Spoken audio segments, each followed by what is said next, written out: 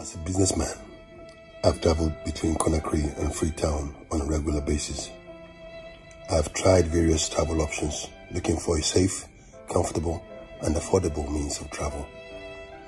I've gone by air, which is very expensive, with a ticket costing about $500, plus the $45 you pay for ferry to cross 3 hours ahead of the flight. It is expensive and irregular. I've gone by road, which is slow and takes 6 to 7 hours, even with the new road. The road is also risky, with many vehicles overspeeding even while overloaded.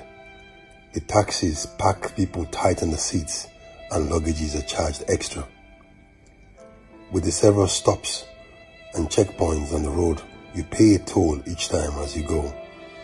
The traffic congestion at the entrance of the city, it's also a difficult and stressful experience. The journey is cheap, but very stressful and risky. I hear there's a new option, going by the ferry. The journey, I understand, takes 3 hours. It is safe, comfortable, and reliable. Comes with a free Wi-Fi, good luggage allowance.